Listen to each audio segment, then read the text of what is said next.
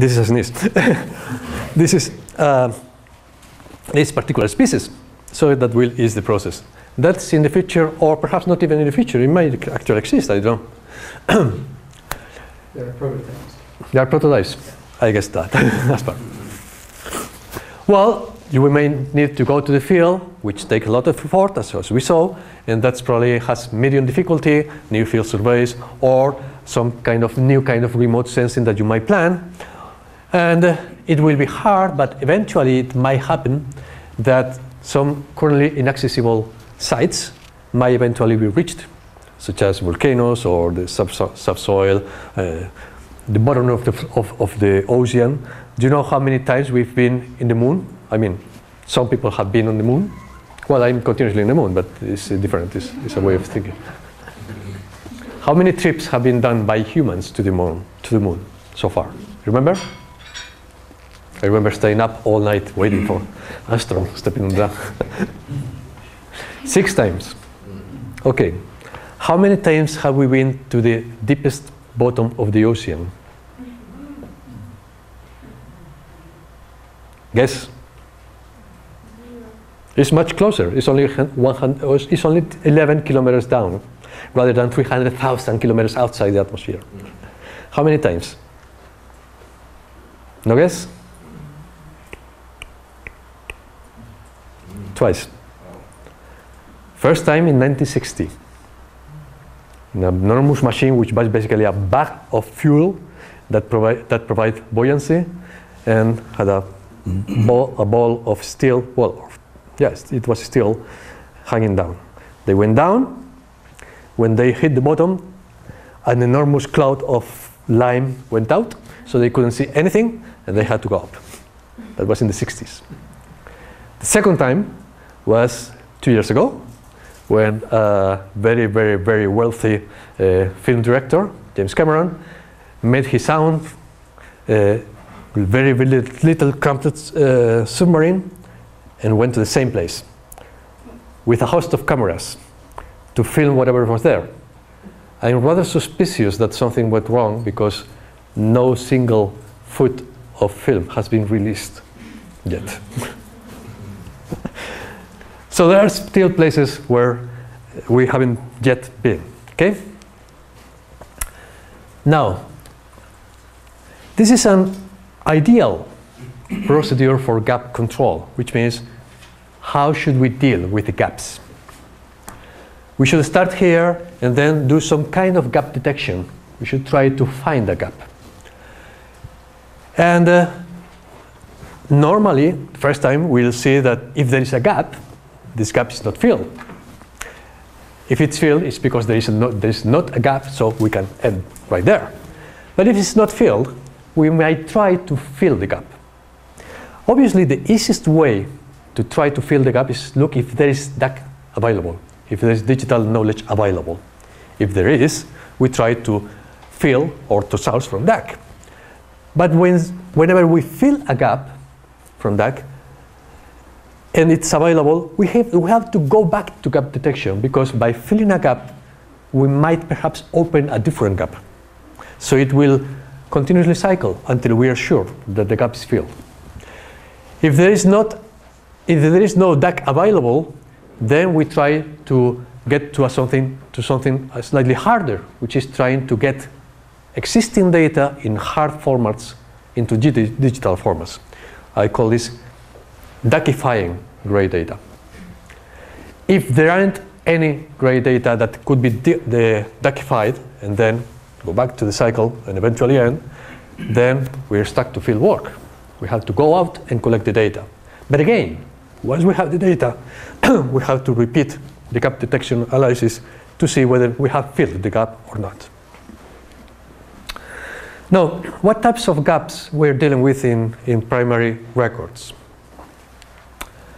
First, taxonomical gaps. I'm going to go to the 3 main gaps. There are many more. What's a taxonomical gap?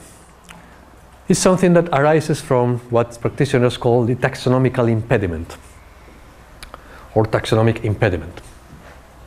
The amount of wisdom, of knowledge about taxonomy is not increasing, it's actually decreasing. Because taxonomy is sought over the shoulder by many funding agencies, because it's not nice enough. It doesn't have enough buttons or enough lights to it. It's done by people sitting in their labs, going out to the field, collecting data with a lot of difficulty, and then spending hours and hours and days and months and years trying to distinguish one bug from another bug. So it's not shiny. It tends not to be funded, which means that the amount of trained taxonomists is actually diminishing. It doesn't have much of a recruit. So what we know about taxonomy is basically partial. Some data are known, some data are not known. There is also something else which I call inadequate knowledge transfer. The knowledge might be there, but sometimes the taxonomical knowledge requires, again, some kind of taxonomical expertise to wade through the sea of redenominations, synonymizations, and new combinations of species is normally a nightmare unless you are a specialist in this group. The second type of gaps are time gaps, which might mean that the natural cycles are not covered. For instance, if we want to know something about certain species or number of species that have a natural cycle that appear in summer, disappear in winter, and we only have winter data, we basically will know nothing about the species. There is also the limited span that Tom explained before. We might only have data from a certain period of time.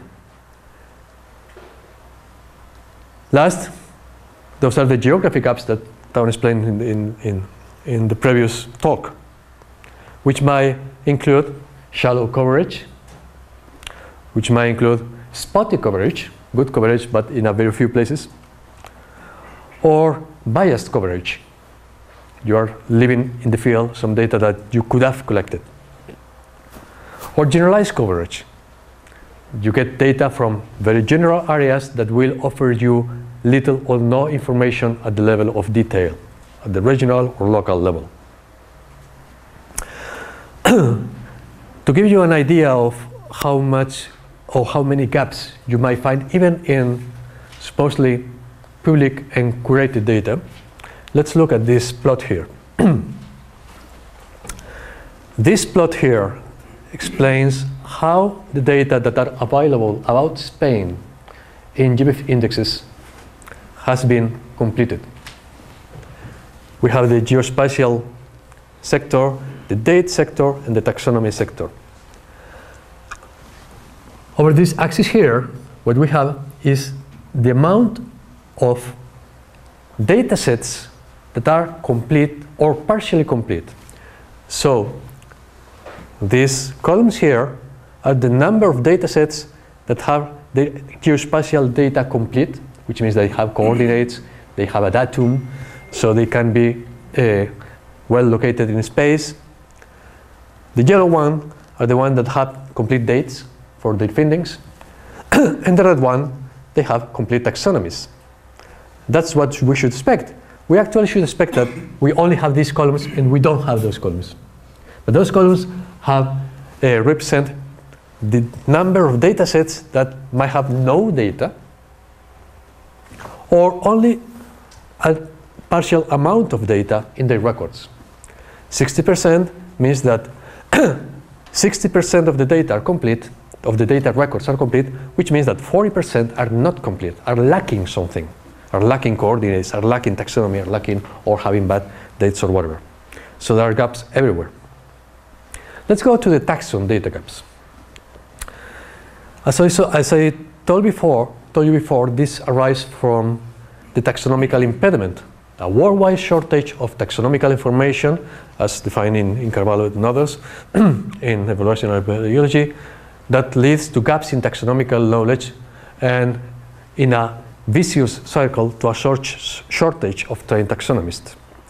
If we represented the number of species in the world of organisms according to group, what is the most diverse group in the world?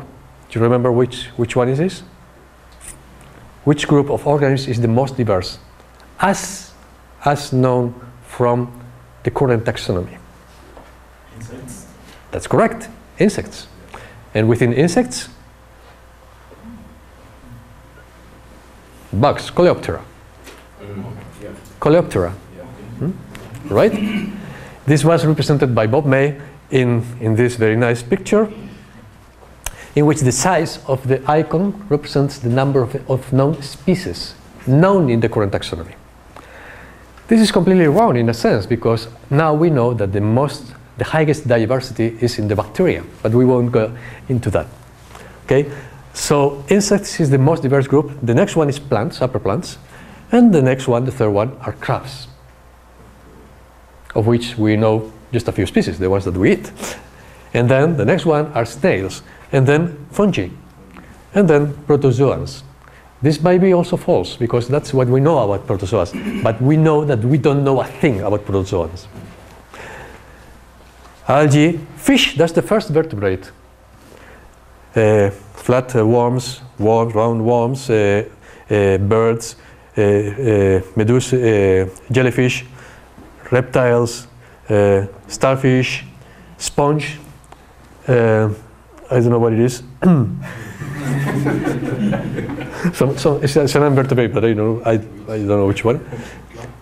Yeah, frogs or amphibia, and lastly, mammals. However, if we started to say names of animals here, except for plants, because you know thousands of plants, we'll probably be able to name 2 times, twice, or 3 times, or 4 times as many vertebrates and mammals as anything else. That's right. And what we internally know, we know a lot about vertebrates, we know less about invertebrates, is actually what exists in the current knowledge, in the datasets. Let's look at this tree map. This is a tree map. The surface, oops, sorry. Come on, where are you? Yeah, here. A tree map is a representation of the amount of entities, or in this case, the amount of records. The size of each tile is proportional to the amount of records that exist, in this case, in GBIF. What we see here is that most data are basically births. That's what we know more. I have a different tree map for species names. It's different, but we won't go into there. Those are plants, the green things, and those are other taxa, which means almost anything else. Those are fish, and those are insects. Insects should be by far the largest group. However, most records are basically birds. So there is a discrepancy between what we should know and what we know. We should know a lot about insects and plants, but we do know a lot about birds. Sorry. But this is what it is, thanks to the work of ornithologists. Which solutions do we have? Okay, we might resort to names and taxonomies, global initiatives that will provide us with names, which might provide us with name resolution, as we did in yesterday's exercise. We can go to GBIF, we can go to Encyclopedia of Life, to Catalog of Life, TaxaMatch, and other tools that will help us finding species names, but they will not resolve the very basics of the thing. We need to attribute content to the taxonomy, and that will always depend on taxonomists. We're back to the taxonomical impediment. We don't have taxonomists, this up there will come to nothing eventually. And most species actually remain unknown. How many species do we know? How many species have received names? You remember? It's about 1.5, 1.8 million. But 1.8. How many species are out there waiting to be discovered? There are several estimates. So, what is your guess, unless you know the estimate? How many species are there out to be discovered? It's millions. The estimates vary a lot, but they go from a lower bound of 5 million up to an upper bound sorry, an upper bound of 100 million, and a fairly common or accepted estimate is 20 million of existing species. That doesn't count the species that have already disappeared, because most species actually are there no more. They have disappeared. What was the last time you saw a living trilobite?